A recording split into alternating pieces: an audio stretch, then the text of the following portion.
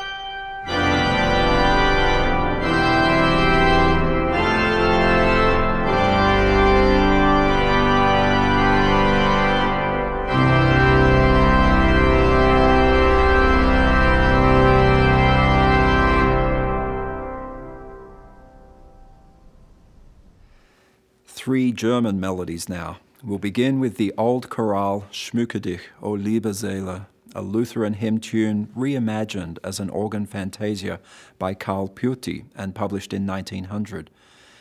Piöty was a prolific arranger of chorale tunes with more than 200 published organ preludes.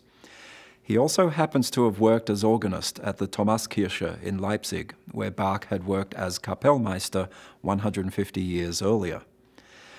Then Linda will play Johann Walter's chorale prelude on Lobe den Herrn, den mächtigen König der Ehren. Like Piöty, Walter also wrote more than 200 organ works based on chorale tunes. Walter was actually a distant relative of J.S. Bach and was a prolific copyist of Bach's organ music, a vitally important legacy that he left for later generations. Piöty first, then Johann Walter.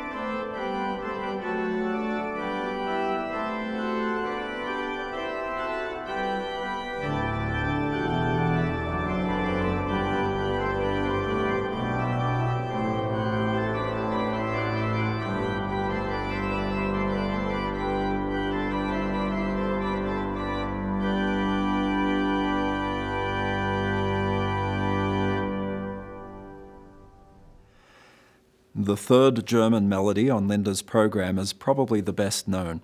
It's J.S. Bach's Sheep May Safely Graze, from the so-called hunting cantata, Was mir behagt, ist nur die muntre Jagd. It's one of only a few dozen secular cantatas Bach wrote during his career, and yet this melody, not quite a hymn tune or a chorale, was written for lyrics that can be thought to allude to a good shepherd. We'll hear it now in an arrangement by today's organist, Linda Margetts, and then she'll play her own arrangement of the Latter-day Saint hymn, Come, Come Ye Saints.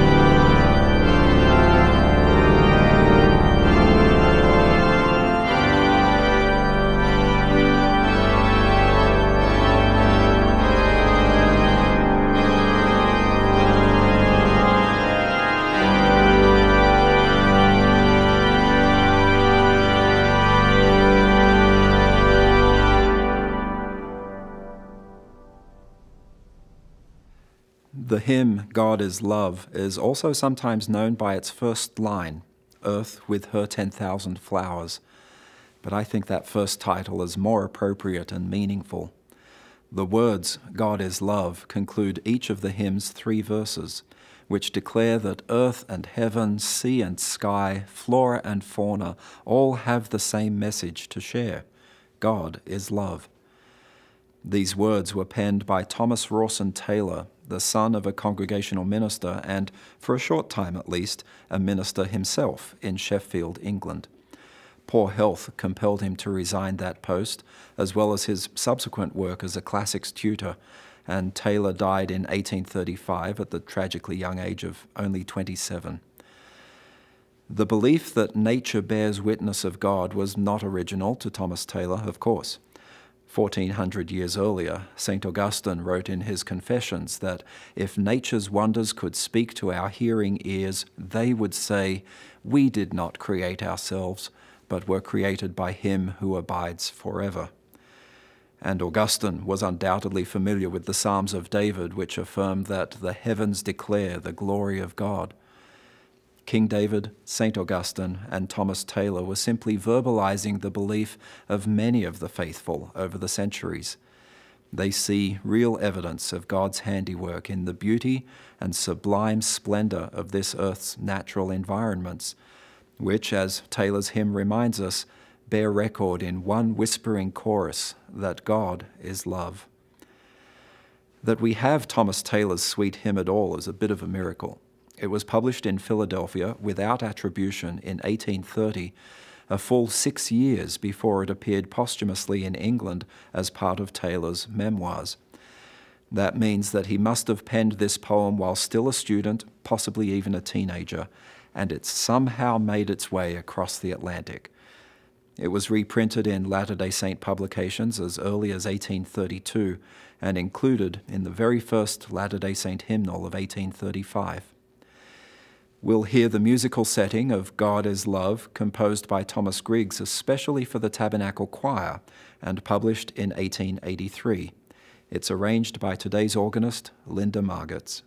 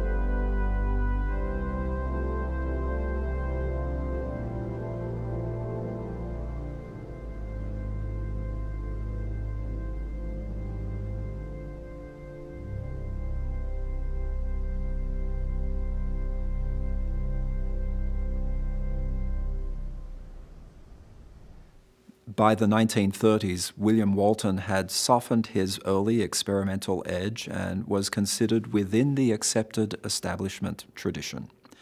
And that would prove significant for the final work on today's program. With the death of King George V in 1936, Edward VIII acceded to the throne and a new coronation march was needed. Unfortunately, Edward Elgar, the master of such music, had died in 1934, and the next most famous English composer, Ralph Vaughan Williams, didn't really care to write music like that. Walton was proposed as someone who could write a new march to equal Elgar's. But by the time the BBC had formally commissioned Walton to compose it, Edward had abdicated, and the march was commissioned for the coronation of George VI in 1937. It's the Crown Imperial March, arranged for organ by Herbert Murrell.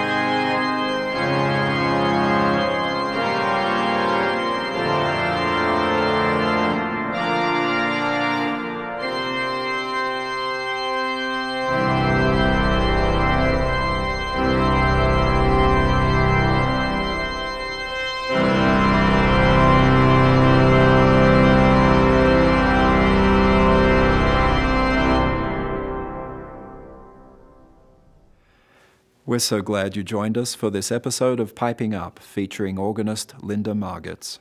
Thank you for watching.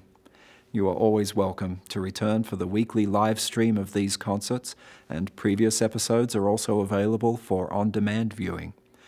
More information about this program, including a link to submit listener requests, can be found at tabchoir.org/pipingup.